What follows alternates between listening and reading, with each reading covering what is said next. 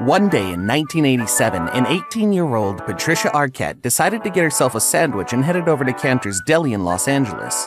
Little did she know, that decision would change the direction of her life forever. Nicolas Cage was there, and when he saw Patricia, he said he was going to marry her. So, she decided to send Nicolas on a quest to prove his love. Tear it all apart, but love me. At first, Patricia thought Nicolas was joking, but he wasn't. In fact, he was being totally serious about his declaration to the actress. Patricia politely declined his proposal, but when Nicolas persisted, she decided that in order for him to prove that he was serious about it, she sent him on a Princess Bride-level quest. She wrote a list of impossible things to find and said that if Nicolas was able to gather everything on that list, she would give him her heart in return. One by one, they started coming to me, Arquette said of the gifts during an interview.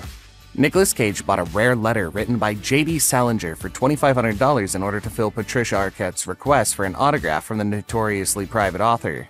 The idea was we really didn't know each other, and he was like, I met him and Crispin Glover in a restaurant, and Crispin said, I'm gonna marry you, and Nick said, no, I'm gonna marry you.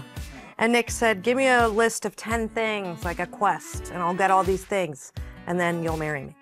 After Cage dropped it off at her house, the actress started to panic. She had no idea that he was going to take the list seriously. Patricia then called him and asked him to stop and that it was all a funny joke. But Cage was determined. He knew what he wanted and he was going to get it. It's great. It's just great for my mood and it's great for everything else. Arquette's list also included a black orchid, which we might add is extremely rare, a Lisa Tribe wedding costume, and a Bob's Big Boy statue. One day, Cage arrived at Arquette's place with a purple orchid and a can of black spray paint. Arquette watched as he spray painted the orchid black, presented it to her, and then sped off on his motorcycle. Cage said he had a chainsaw ready and was prepared to steal a Bob's Big Boy statue for her, and Patricia finally gave in. While she said she wouldn't marry him, she agreed to go away with him to Cuba for 3 weeks on a romantic getaway. Unfortunately, just before they were supposed to leave for Cuba, they were stalled in Mexico due to an issue with their tickets. Cage lost his temper and threw a fit at the airport due to the inconvenience. Patricia was not impressed with his meltdown and decided that it was best for them to part ways instead. Please, sir, if you don't get back on... Then what? I'll be arrested? Put in airport jail? Just get your ticket and move on, okay? Get your goddamn ticket and move on! His success was scary to me. I couldn't touch him, the actress confessed. Over the next few years, they both moved on to date different people. Nicolas had a son with his then-girlfriend Christina Fulton, and Patricia also had a son with her then-boyfriend Paul Rossi. And then one day in 1995, their paths crossed once again at the very same place. Yep, that's right, they bumped into each other at the same deli where they'd first met. If that isn't romantic, we don't know what is.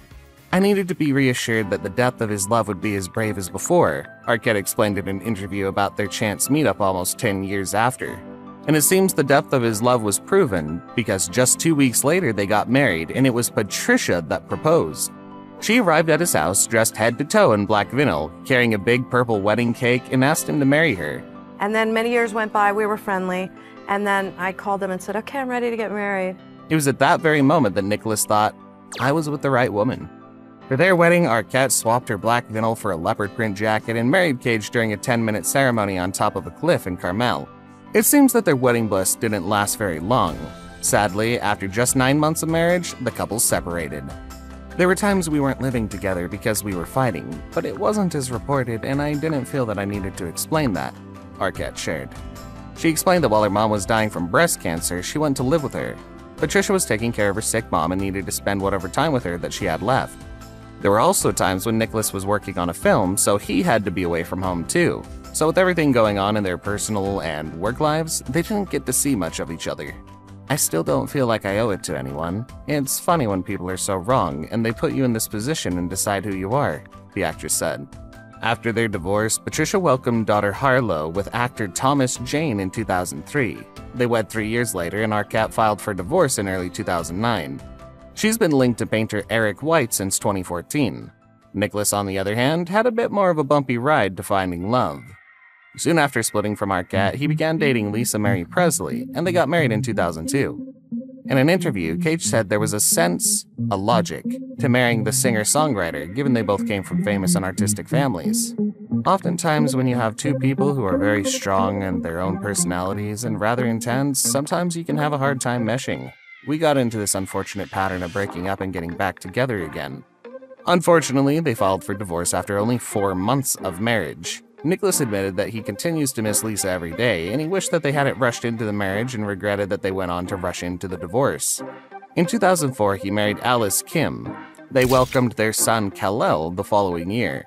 "We did it because we loved each other," Cage stated.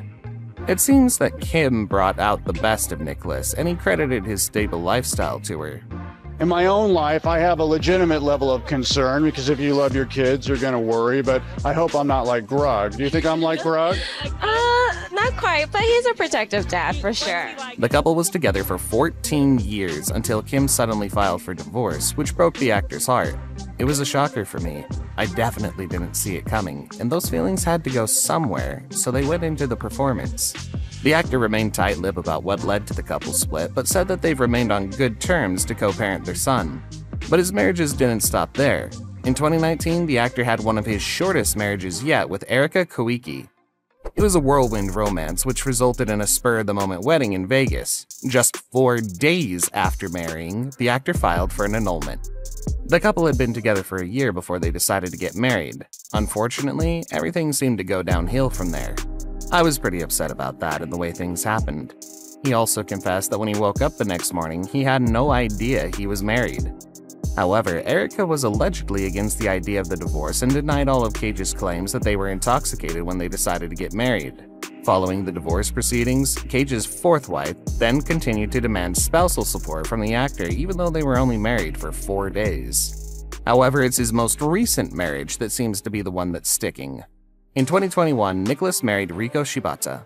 Cage told his brother that they had spent almost 6 months apart due to the international pandemic. It seems like distance does make the heart grow fonder, because Cage made the decision to propose to Riko over FaceTime. I'm a romantic. I want to get on one knee and offer the black diamond ring, but I did it on FaceTime because I couldn't see her because of the quarantine issues. He admitted, "I got her a black diamond engagement ring. Her favorite color is black, so she wanted to get black gold and black diamond. I customized and personalized it, and I actually sent it to her via FedEx." Close friends to the actor said in a statement that the pair are very happy after they tied the knot in Las Vegas in February. It was a gorgeous affair followed by a celebration that was attended by Nicolas's ex-wife, Alice Kim. While we can't help but swoon over his romance with Patricia, sometimes the big gestures don't always mean a happily ever after. Their story is undoubtedly an epic one and will go down in the books of ultimate Hollywood love stories, but it wasn't one built to last. Thankfully, they both moved on, although it took Nicolas several tries to finally find the woman to make him happy. But who doesn't have to kiss a few frogs before finding their prince, or in this case, princess? We just hope that they're both happy.